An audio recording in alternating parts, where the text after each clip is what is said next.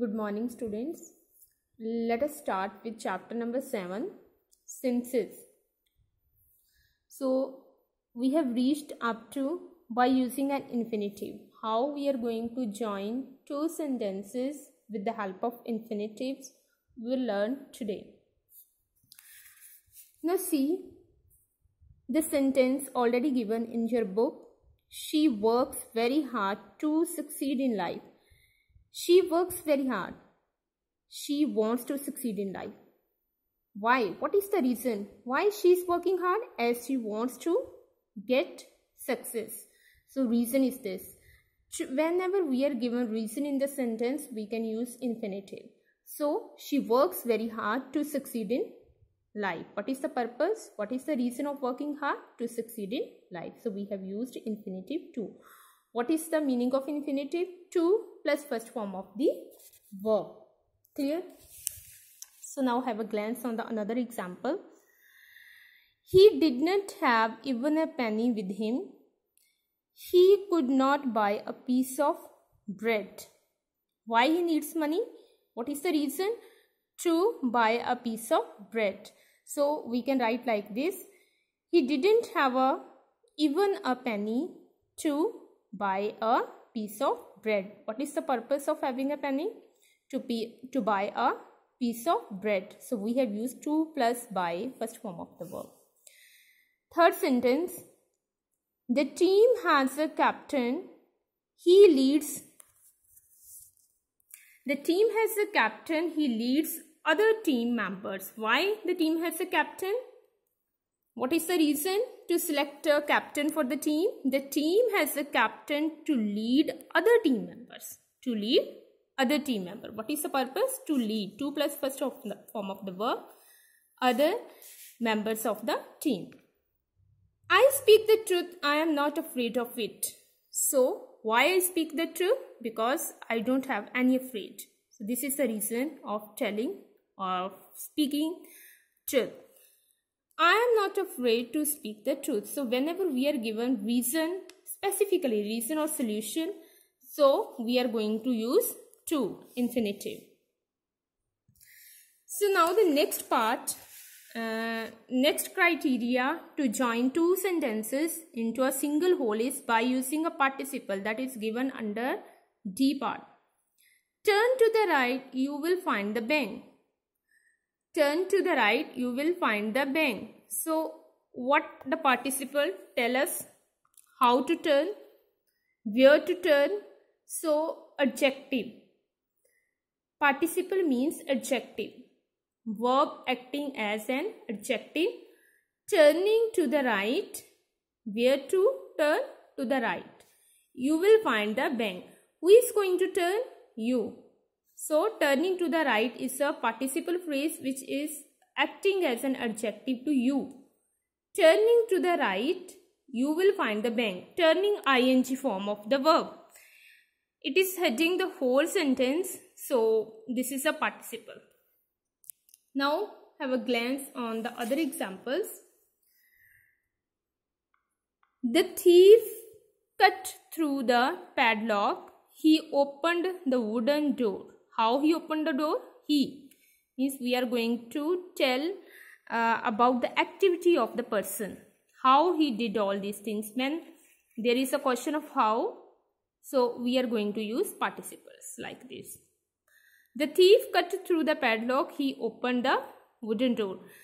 He, otherwise, as we have already done, that adjective is a word that tells us something about the noun or a pronoun with which it occurs.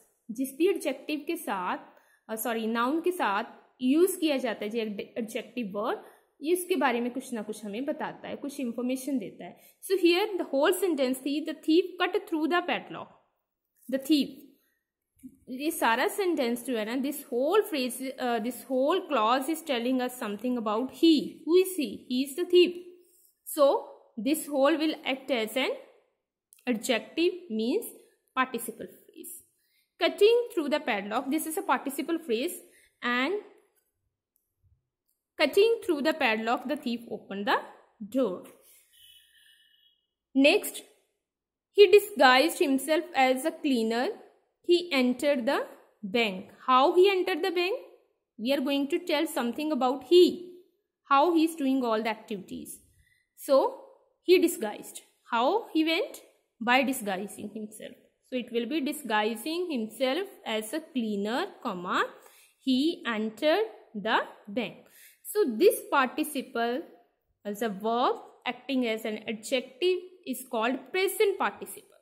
Now in the next sentences we will do past participle also.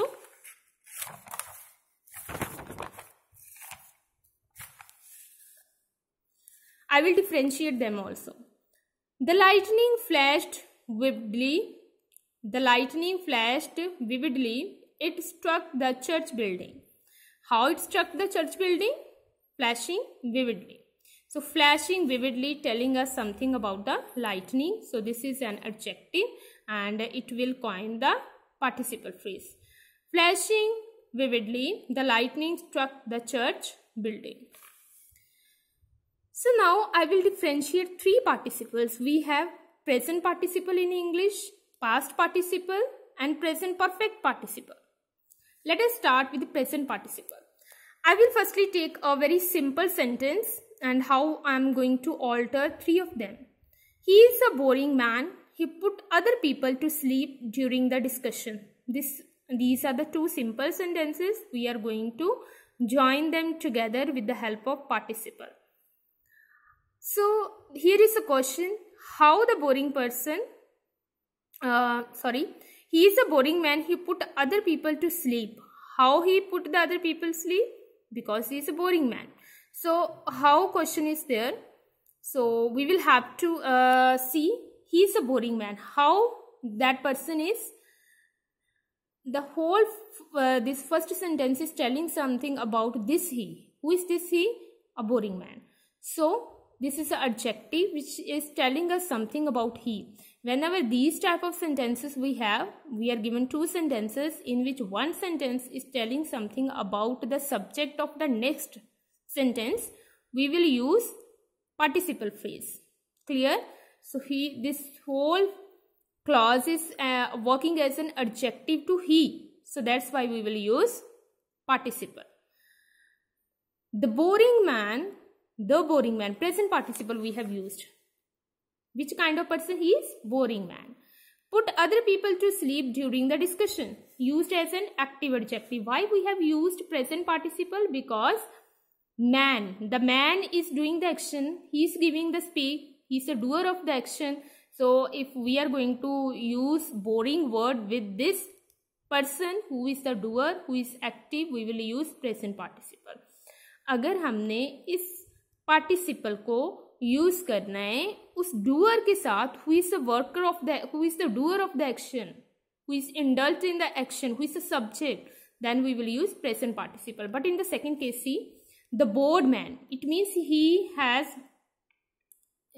got bored by someone else. किसी और ने उसे bore किया है. So he is a passive. He is a passive person. He is not himself doing anything. He is receiving the action. So that's why we have used past participle. Past participle is used with passive adjectives. This is a passive adjective. He has got bored by someone.